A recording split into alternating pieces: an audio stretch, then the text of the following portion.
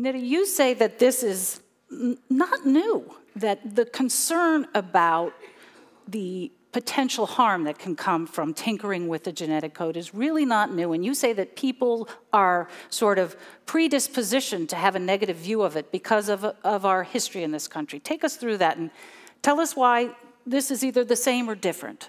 So I'll start by saying I think the techniques of today are very different than what I'm about to talk about. But if we go back in history to the late 1800s and the early 1900s, we have something called the American eugenics movement. And the American eugenics movement started with some scientists who were not terribly unlike our prominent scientists who are here with us today, who are incredibly well-intentioned, but who at the time really misunderstood the science. Starting with some really basic concepts of genetics, which some of you may have learned early in genetics classes, like Mendelian genetics, so the idea that traits are simply, that there's two characteristics of a trait or two alleles for a trait, and you inherit them just that simply, and every trait from eye color to everything else just has two little alleles, except traits are incredibly complex. And they thought, you know what, if this is true, if we have this kind of concept of heredity, then we should be able to breed much better populations.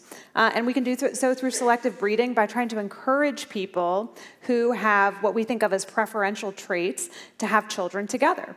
And we can, by doing so, get rid of some really undesirable traits, such as, and the ones they were really focused on were things like criminality, as if that's just one trait, or epilepsy, or imbecility. That was a really popular one, which is we just had to get rid of these imbeciles. And you can see this kind of progression here, which is different characterizations of imbecility that we just have to get rid of. And you might think this sounds crazy, and it does to us today, which is one of the safeguards we have against the kind of eugenic policies that we might go down. But as you'll see in some of the slides that now follow this one, there's a lot of things that were incorporated into this. So what happened is a lot of states started having better baby competitions where people would actually then have photographs of the multiple generations, which they measured by things like height or color of skin or color of hair. And it was used and incorporated to try to combat things like immigration policies, because people believed that immigrant populations were bringing bad traits into the population,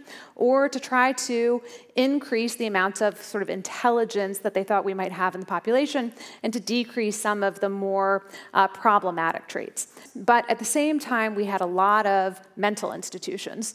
And mental institutions across the country were used for every different kind of person. So things like criminals, to things like feeble-minded people, to people who we thought were insane. I mean, this was the solution to a lot of different problems in society, was just institutionalize people.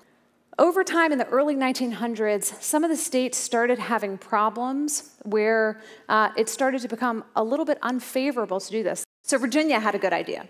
Virginia thought, we're going to pass one of these statutes, and the first person that we are going to ultimately sterilize is going to be a person who comes from a family of feeble-minded individuals. And in the case of Buck v. Bell, what happened was Carrie Buck's mother was already institutionalized and had been deemed an imbecile. Now, mind you, they didn't query what kind of education she'd received. This must have had a hereditary component. This is Carrie Buck. Carrie Buck was her 18-year-old daughter, 17 here in the picture, who was also deemed to be an imbecile because she could only read at an 8th grade level when she was 17 years old. And she had had a daughter, Vivian, out of wedlock, and this was before she was institutionalized. The assessment to Vivian was she must be an imbecile as well.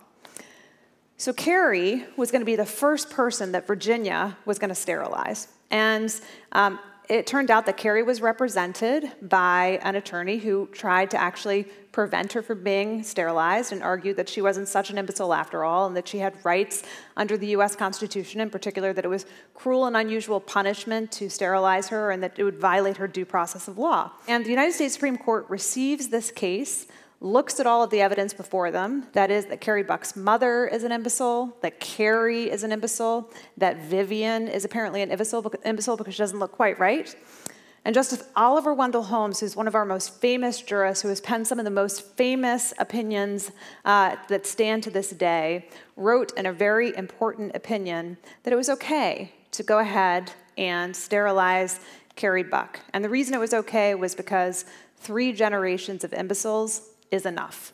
Right around this time, early 1900s, getting closer to World War II, Germany had also started adopting these broad eugenic policies. Mein Kampf, written by Hitler, adopts a lot of the language of the American eugenics movement, and there was a lot of cross-dialogue between American eugenicists and Germans. As we see what the progression of that policy was in Nazi Germany, the eugenicists in this country, that word eugenics was not a terrible word as it is now. It was actually a mainstream and good word. It simply meant better babies and better health. As that became incorporated into Nazi Germany and people saw the horrors to which that could be taken, they distanced themselves from the policies of eugenics, and we now have this horrible specter of eugenics that colors the entire field. So it's impossible to have this conversation without people immediately going there and assuming what's going to happen if we do something like mitochondrial transfer is the next step is massive sterilization of everyone or massive eugenic policies of just trying to have blonde hair and blue-eyed kids. I don't think we'll go there. I think we've learned a lot from the history and the science is quite different.